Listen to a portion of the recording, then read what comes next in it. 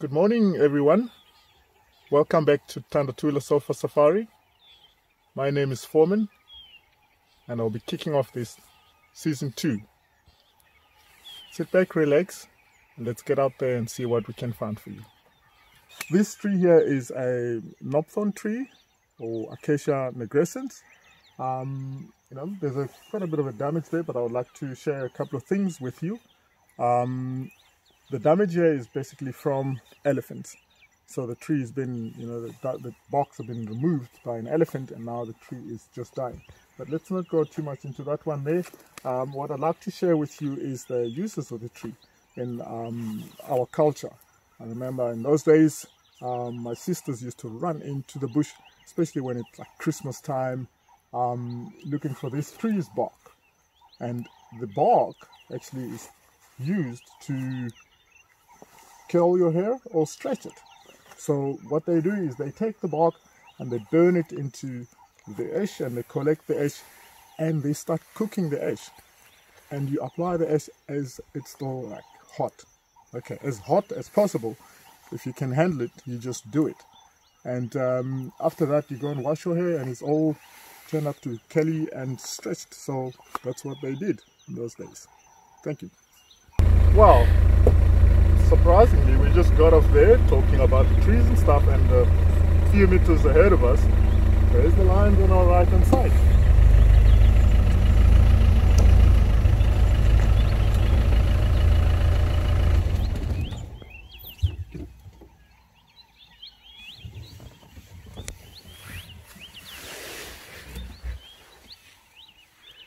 This is very interesting. All 4 river pride females are all here together. It seems to me as if they are actually, or they were hunting since last night. They left their cubs somewhere, and today they are here, and the cubs must be somewhere close by our camp area. That's where we last saw them last night. So on the road here, as I was driving up here, you could see there were zebra tracks crossing the road. So I'm sure these females were pretty much after those zebras. If not that, we maybe disturb them. Oh, she's getting up, going back again. She's going to join the other 2 at the back there.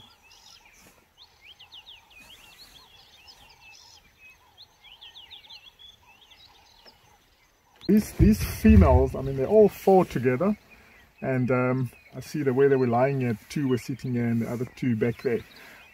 So what would happen then if they happen to come across anything, doesn't matter if it's a zebra, impala or whatever, what these guys may do is one may walk around to the other side, and then maybe the next one to go on the other side, and maybe 1 or 2 in the middle.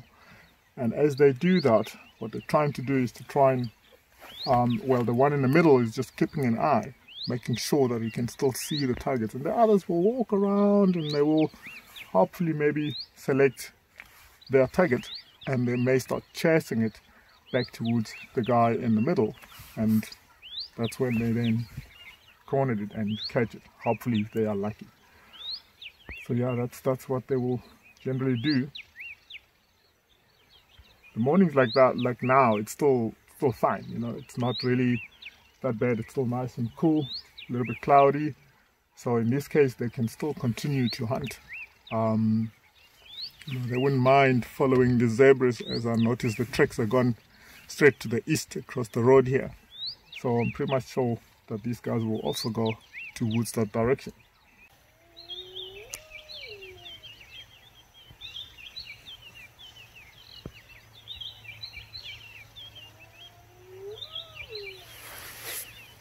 So my thinking now is that, straight away, as soon as that hyena called, she got up, and now she's walking back that way.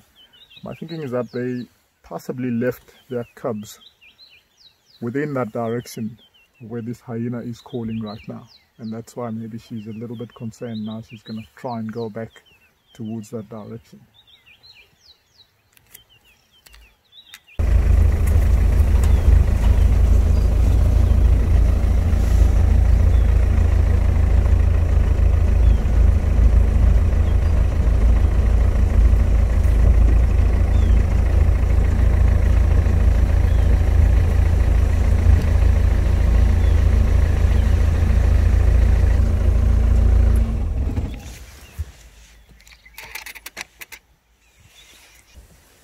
So here they are again, still mobile directly to the west towards the direction of where the hyena was calling. So we will stick with them a little bit and see where they are taking us to. They may be taking us back to where the cubs are. Who knows how far they are? They may not be that far. So we will try and stick with them.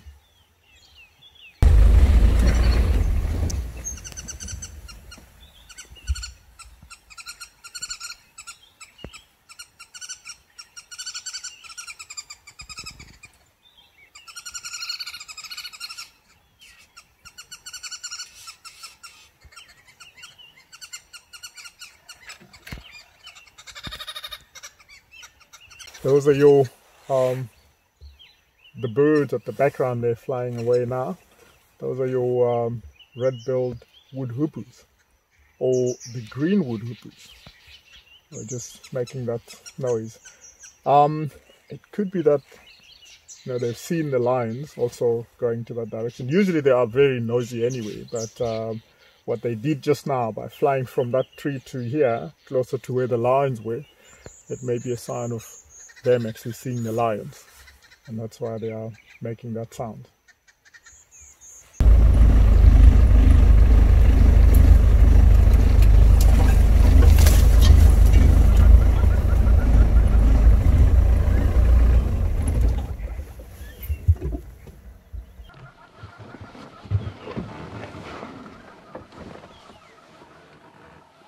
I don't know exactly what it is, but I mean, they are quite interested. They keep looking into that direction very seriously.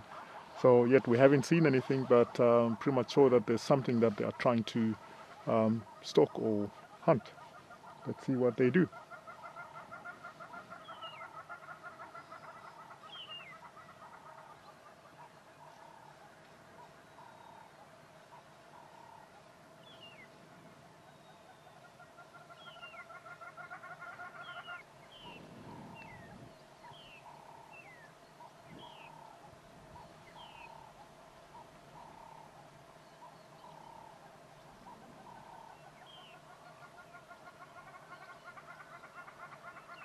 Check how that one is now kind of like stalking, and this one over here, you can see already she's trying to go more to the left.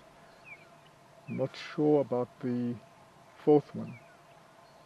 I didn't see exactly where she went, but she could be somewhere maybe a little bit further ahead.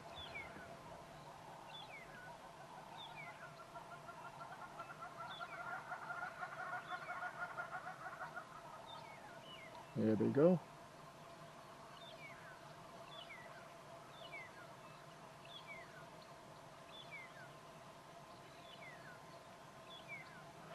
In this case, we don't want to disturb them. So we're going to let them go, let them do whatever they're doing there, and then we will follow afterwards.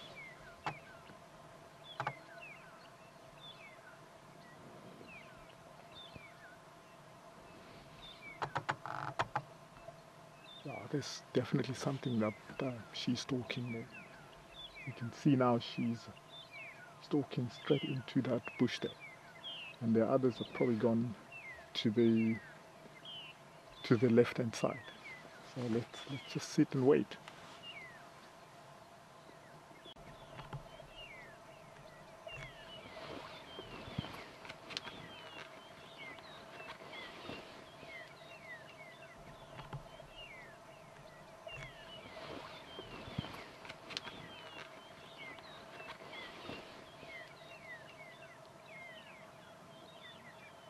Yes, since we are not aware of what they are actually hunting now, I don't want to also drive into that bush because it's quite thick in there, so you don't know what's going to come out of the bush back towards us.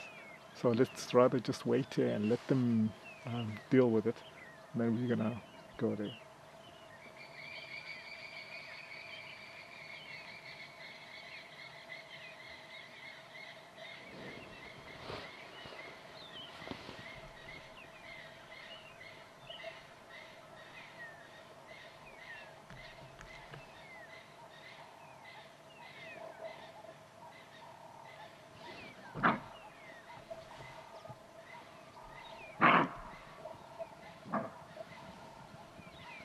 Okay.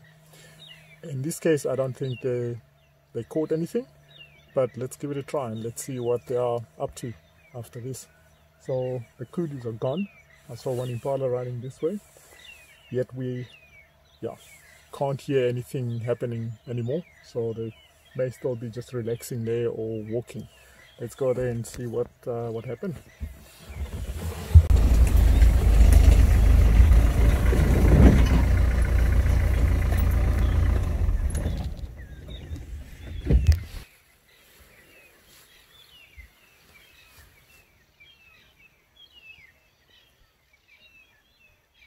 Here they are. So they've now missed their kill. So everything is gone, and now she's just sniffing around there, getting some glimming.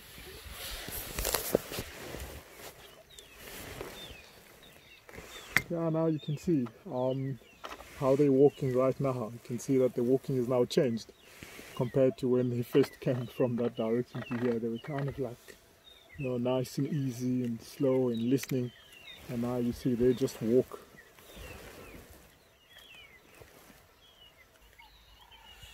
So here they are, we found them again after losing them for a few minutes.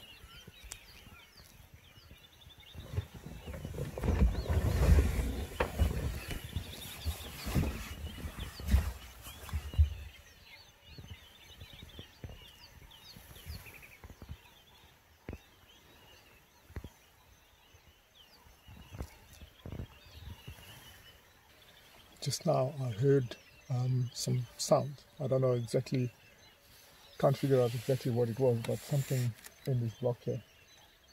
And I think if you look at that female, she's walking, but she's also checking somewhere there. There must be something happening there.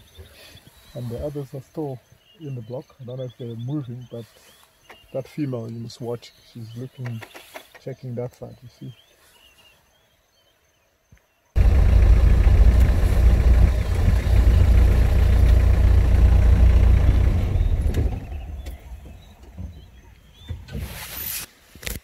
Okay, I think once again we're just gonna sit tight, for the second time. So let's see what's gonna happen. They are definitely going to try again. As I said, that there were some impalas calling in the block here. So she's here, but the others are already, or the one female is already gone into the block here. So she's just hanging back here in case they flush something back towards her, and she will maybe give it a try. So we'll sit tight a little bit and let's just listen.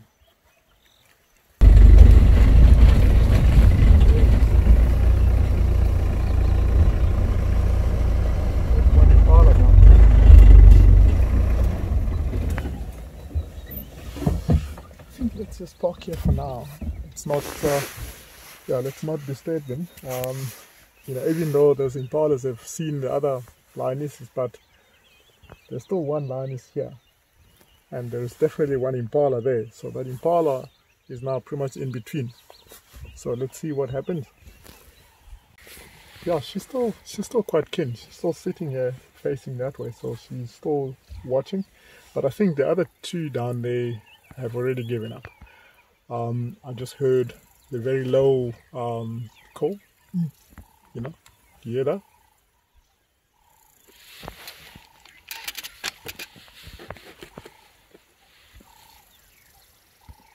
Yeah, so I think they are already giving up.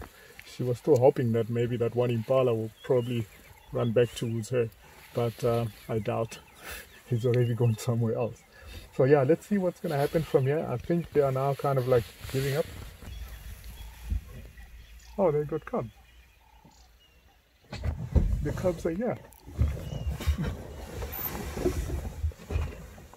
So I think we're going to go and take a look at the cubs. They've now found the cubs. So this was pretty much close to where the cubs are, and this is why they came straight to this direction. There's one female coming out there. I can still hear one impala snorting on the other side, but I don't think they're going to go hunting now. Let's go down there and have a look at the cubs.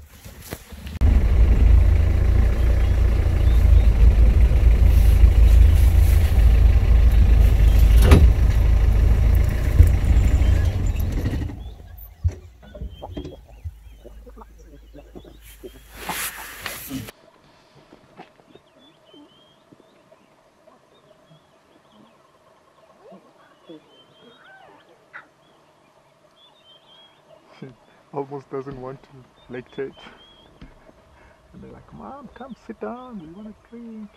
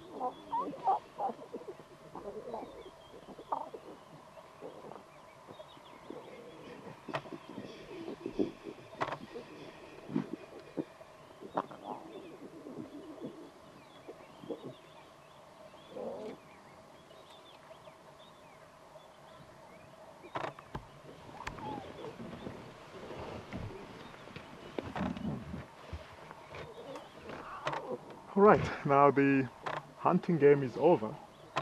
So now it's time for the cubs to drink. And I think from here they're probably going to look for a maybe better spot, maybe down in the riverbed there where it's nice and shady. That's where they're going to go.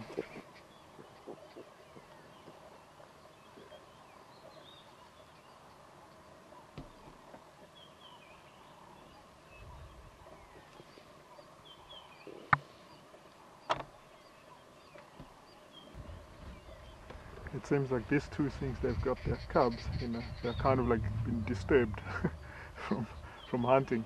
Now the other two are still kind of like keen to give it a try. See, they're now walking back into the direction where the impalas are gone into. So I'm not sure if they are still really hunting, but that's where they're going to now. But these guys now with their cubs, I don't think they're going to do that much.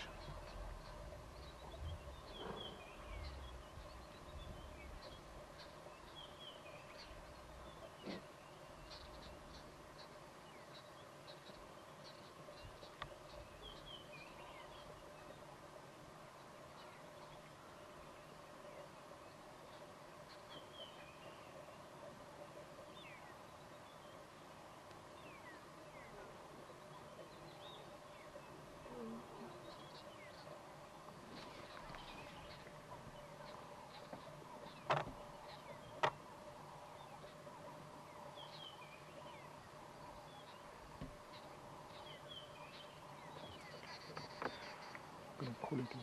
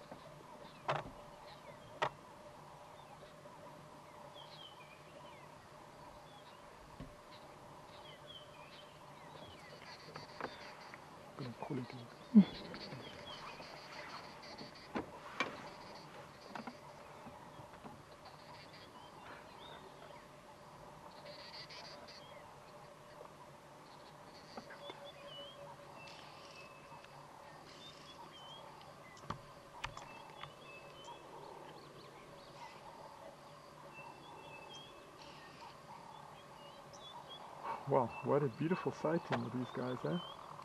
All nice and playful.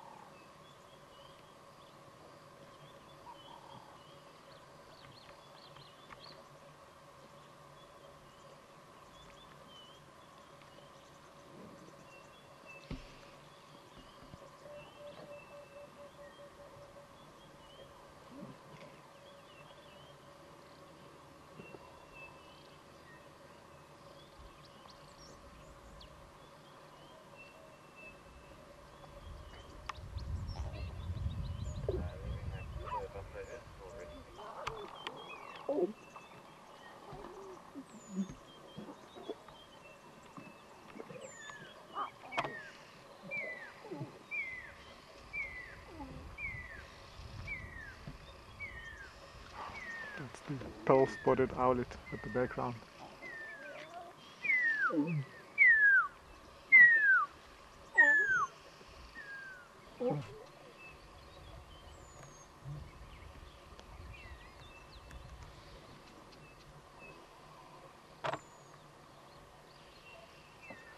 So in that direction where the other two lionesses are gone into, you can see this one, she was also just facing towards that direction. There are quite a few oxpeckers, bird calls, meaning that there could be something. I mean, it can be anything like impalas, giraffes, rhino, buffalo. Obviously we've seen some impalas around here, so there's definitely something there, some animals. So those two females, I'm pretty much sure that they are gone into that direction, so they are still trying to hunt.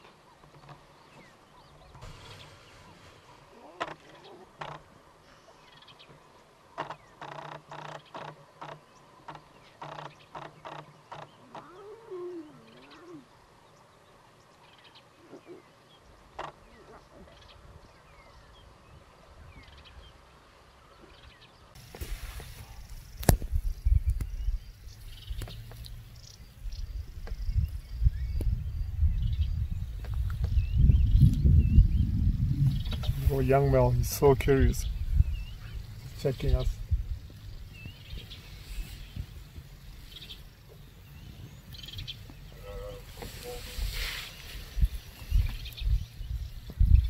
I'm standing by, just stand by there. Wow, now they're all getting up, slowly moving to the north, back into the bush. I'm sure they're going to try and find a nice spot for them to relax for the day.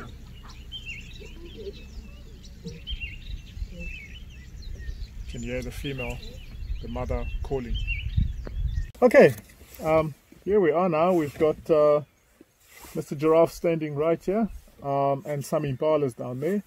Earlier on we came through the block here following those lines. Obviously we did see the giraffe tracks, but yeah, we did not see him, so I don't know how the lions actually missed this whole big animal.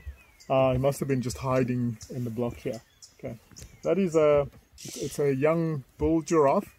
You can tell by just looking at his horns, they are thick and bold on top.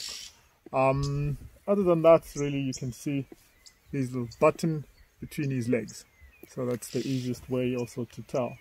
There he goes, moving right behind the bush there. Gonna come out on the other side. Check when he walks.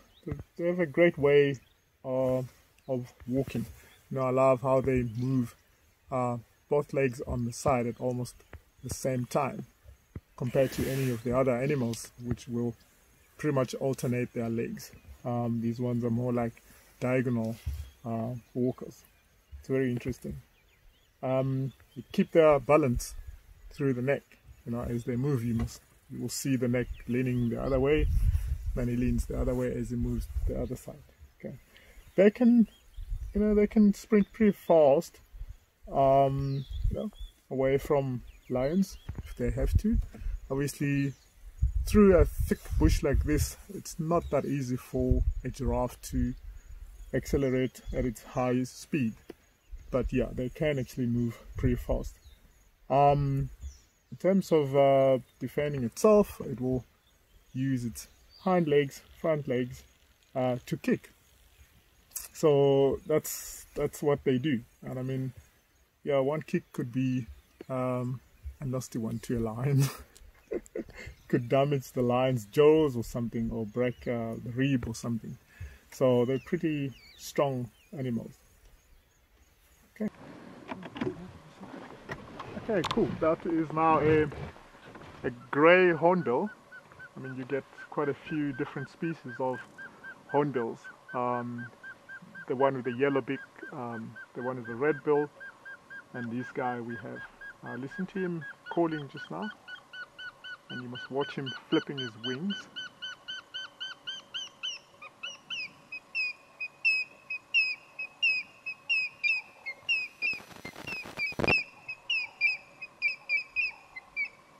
I love how he flips his wings like that. It's always interesting to watch him doing that. Very interesting, you know, when I grew up with my brothers and that, my father used to tell me that this bird will always follow the wind. You know, when the wind is blowing, it will just follow the wind. Okay. And that is possibly because obviously flying the other way into the wind may not be a good idea. It's tough for him to, or for it to do that. So it will rather follow the direction of where the wind is going. But at the same time, it will be making this sound. Or just one whistle, like, okay. In our language, we call it manteveni. And the reason why it's called manteveni is just because of that one sound that it makes sometimes. Okay. And we normally name birds by its call. So if you listen to most of our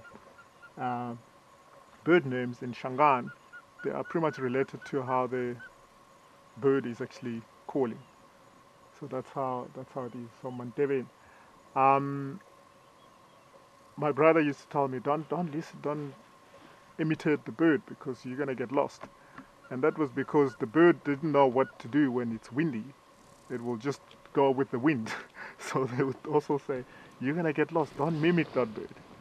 Okay, so it's just one of those things about this bird in my culture.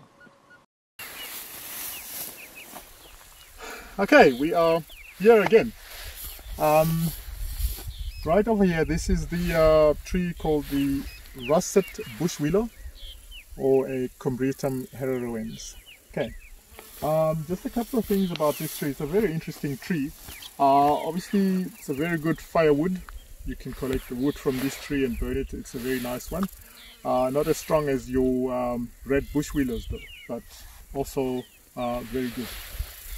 It's a very good tree also to use as a building material. So people in the old days, you know, they used to build houses from anything that they can find. Okay, whether it's a can or a bottle or a stone, you know, buffalo dung, cow's dung, whatever, they would put things together to build a house. And this tree was one of the trees of which you can get good poles, and also it was just one of those trees which is nice and easy to weave it. It doesn't break very easily. I mean, if you look at the branch over here, if I was to break this one, you bend it like that. It doesn't just break. Okay, it's very flexible. And what they would do then, they would weave this. Okay, so you put poles and you weave this in between the poles. And then the holes in between would be filled up with, you know, cans, rocks, whatever you get, you just put it in there. And at the end of the day, you get like mud from your termite mound and put it outside and inside. And on the floor, you would use, depending on where you are, cow's dung, buffalo's dung, to make the floor look nice. So that's what you would use. So this is a tree that they would actually prefer more than anything else. The other thing that I know about this tree is that, you know, some of the old guys would love to make their walking stick, but it takes time. So it's not just coming here, breaking the tree and make a walking stick. You would have to come and monitor one branch. For example, this one. You bend it, okay, and you leave it. And you let it grow. And then you come again and bend it until it gives you that perfect shape of a walking stick handle. And then they cut it. And that's how you would make your walking stick. It's a walking stick for life. You don't want to break that one, because if you do break it, then yeah, you'll be punished for real. Okay, thank you. Thank you everyone for joining us this morning. We had a great morning watching those lions. We hope you will join us again. Thank you.